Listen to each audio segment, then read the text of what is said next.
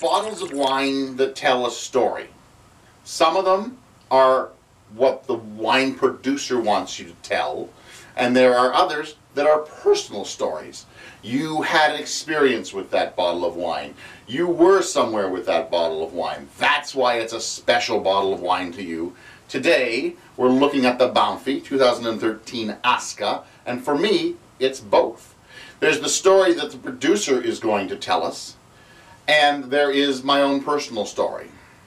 First of all, let's go with the name, ASKA. It means vessel in the old Etruscan language, and interestingly, the ASKA was more than just a vessel. It was kind of like a treasure chest, which holds and protects hopes, dreams, happiness, joy. Yes, all of those can be found in this bottle of wine. It's primarily Cabernet Sauvignon with some Cabernet Franc thrown in. Very little, they don't even give a percentage. It's just kind of there for seasoning. Before I can tell you what's in the bottle, let me tell you about how I came upon this bottle. I tasted the wine and I said, wow, it's really good. Make for a great video review. Got in touch with the agent. I said, hey, can I get a bottle of that? They said, sure, we'll send it to you overnight. You'll have it the next day. 5 days later, I got the bottle. Turns out, the courier lost it. I have no idea where this wine has been. I don't know what it's been through, but it sure cost a lot of heartache trying to locate it again.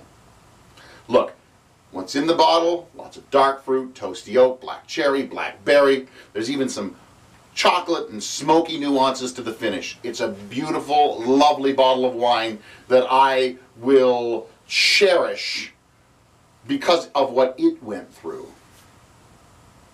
That's the Banfi 2013 ASKA. 4 stars out of 5 in my book. And I'm Michael Pinkus, the Grape Guy, from michaelpinkuswinereview.com. Join me again next week and we'll look at another great bottle of wine.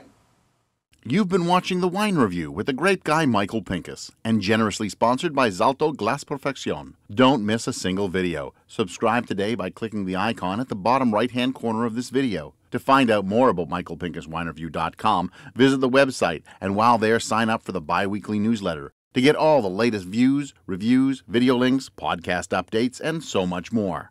Thanks for watching. Don't forget to subscribe, and we'll see you next week.